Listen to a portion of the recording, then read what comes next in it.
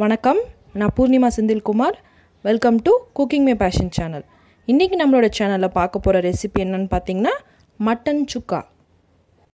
இந்த மட்டன் சுக்கா நம்ம மசாலா தடவி மேரினேட் பண்ணிவிட்டு அதுக்கப்புறம் செய்ய போகிறோம். வாங்க எப்படி மேரினேஷன் பண்ணுறதுன்னு பார்க்கலாம். இன்றைக்கி 1 கிலோ அளவுக்கு கறி எடுத்திருக்கேன். அந்த கறி மேரினேட் பண்ணிடுறோம். மேரினேட் பண்ணிவிட்டு பாதி நான் பிரியாணிக்கு யூஸ் பண்ணிக்கிறேன், கொஞ்சோண்டு மட்டன் சுக்காவுக்கு யூஸ் பண்ணுறேன். ஸோ 1 கிலோ அளவுக்கு கறிக்கு உண்டான மசாலா ஐட்டம் தான் நான் இப்போ இது கூட சேர்க்க போகிறேன்.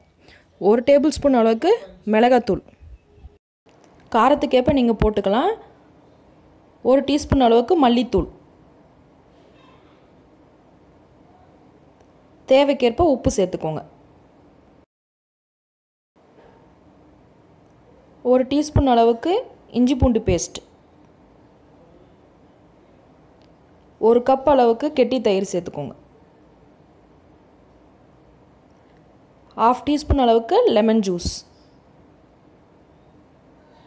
1/2 டீஸ்பூன் கரம் மசாலா. இது வீட்டிலே அரைச்ச கரம் மசாலா. இதனுடைய லிங்க் நான் கீழே டிஸ்கிரிப்ஷன் பாக்ஸில் ஷேர் பண்ணுறேன், பார்த்துக்கோங்க.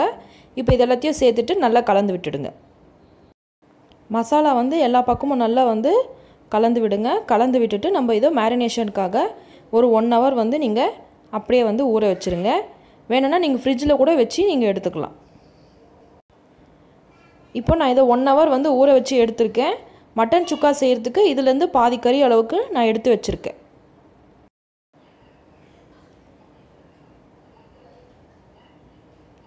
இப்போ 1 ஹவர் நல்லா ஊறிடுச்சு. ஊறின மட்டன் பாருங்கள், நல்லா ஊறி இருக்குது மட்டன். இப்போ நம்ம இதை ப்ரெஷர் குக்கரில் ஒரு பாத்திரத்தில் சேர்த்து வேக வைக்க போகிறோம். இது சுக்கா செய்கிறதுக்கு நம்ம ஃபஸ்ட்டு முன்னாடியே கறி வேக வச்சுட்டு அதுக்கப்புறம் தான் செய்ய போகிறோம். பாருங்கள், மட்டன் நல்லா வெந்திருக்கு. இப்போ ஒரு பேனில் 2லேருந்து 3 டீஸ்பூன் அளவுக்கு எண்ணெய் சேர்த்துக்கோங்க. அதுக்கப்புறம் ஸ்பைசஸ்லாம் ஒன்று ஒன்றா சேர்த்துடலாம். ஒரு சின்ன ஸ்டார் அனீஸ், நட்சத்திர சோம்பு, ஒரு பட்டை, 2 கிராம்பு, ஒரு இலை சேர்த்துருக்கேன்.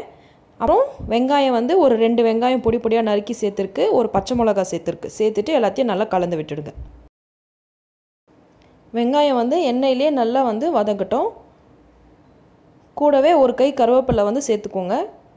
சேர்த்துட்டு நல்லா மிக்ஸ் பண்ணி விட்டுடுங்க.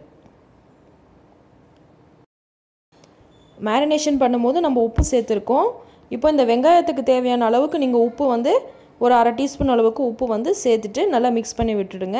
வெங்காயம் சீக்கிரமாக வதங்கிடும்.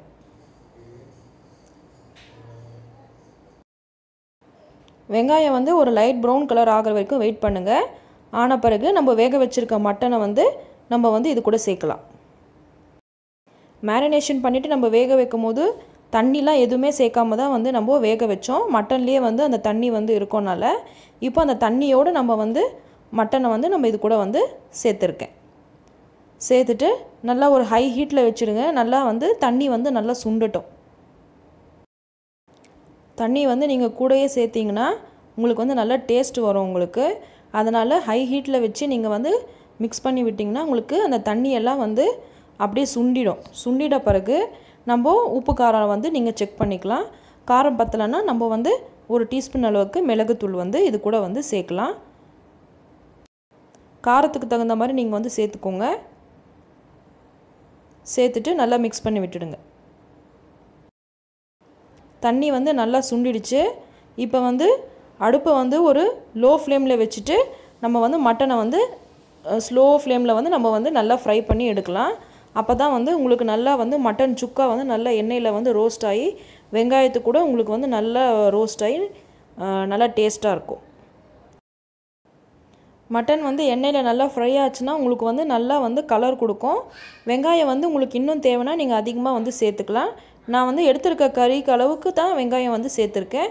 இப்போ கருவேப்பிலை, கொத்தமல்லியெல்லாம் நம்ம மேலே தூவிட்டு அடுப்பை ஆஃப் பண்ணிடலாம்.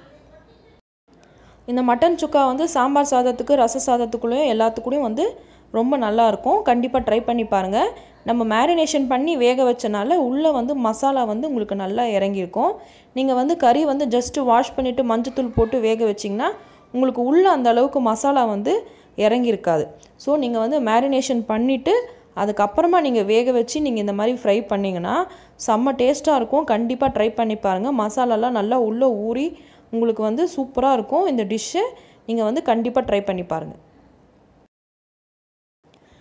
லோ ஃப்ளேமில் வச்சு நீங்கள் நல்லா இந்த மாதிரி ப்ரௌன் ஆகிற வரைக்கும் வந்து நீங்கள் நல்லா வந்து ஃப்ரை பண்ணணும். கடைசியாக இன்னும் கொஞ்சம் கொத்தமல்லி தழை வந்து நீங்கள் வந்து தூவிட்டு சூடாக வந்து நீங்கள் சர்வ் பண்ணலாம். இந்த ரெசிபி கண்டிப்பாக ட்ரை பண்ணி பார்த்துட்டு எனக்கு வந்து கமெண்ட்ஸ் போஸ்ட் பண்ணுங்கள். இந்த ரெசிபி உங்கள் ஃப்ரெண்ட்ஸ் அண்ட் ஃபேமிலி கூட ஷேர் பண்ணிக்கோங்க. தேங்க்ஸ் ஃபார் வாட்சிங் திஸ் வீடியோ.